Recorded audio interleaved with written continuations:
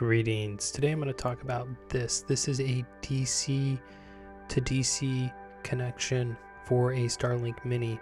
So we're taking 12 volts of power from like a car battery or house battery in an RV.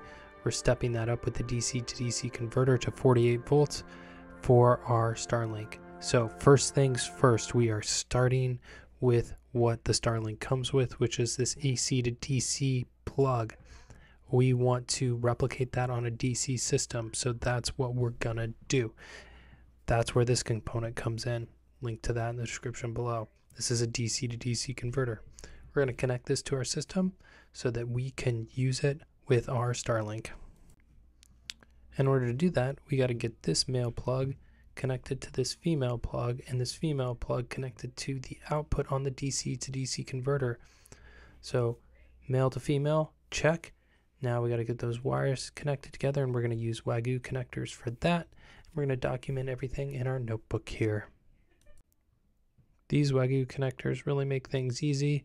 Just doing a little wire stripping on the input and output wires and connecting everything together before putting it into production. To make sure we don't create a fire, we're going to go ahead and monitor the voltage on the output along with the amperage using two multimeters, probing our lines while we watch a YouTube video on our phone and put a bigger drain on the Starlink system. And that worked great.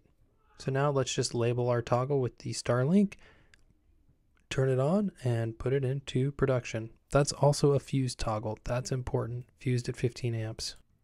All right, we'll go ahead and button up all our wiring, get everything secured so it's earthquake proof for the roads of the United States where this is going to be used, and we're good to go. Thanks for watching. We'll see you around.